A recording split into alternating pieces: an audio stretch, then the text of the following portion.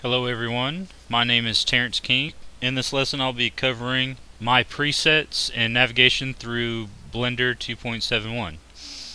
First off, if you already have experience using Blender, you might already have a preference on which controls you use, whether it's the Blender default, 3ds Max, Maya. My presets is going to be named Maya Keys. So if you download that and follow along, go ahead and load those.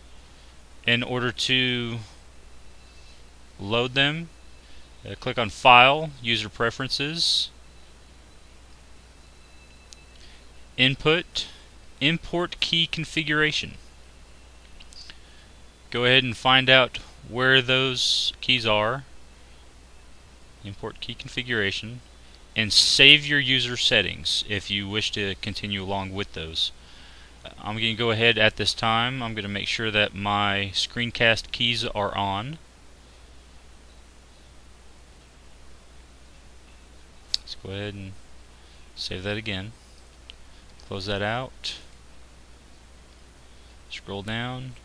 Start display. That's going to show all the keys that I'm going to be using down here. So if I click on that, hit X, then it's going to be delete. So anything on the board gets deleted. Alright. I'm going to go ahead and save this as my startup file. So every time that I start it, I'm going to have nothing. Cute. Alright. Quick word on navigation. To rotate around an object, you hold Alt and left click and drag. In order to shift across the image, hold Alt, middle click and drag.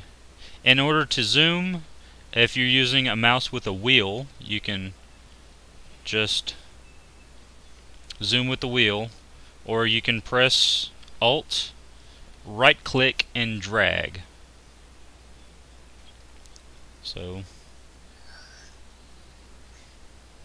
that is your basic navigation through 3D space.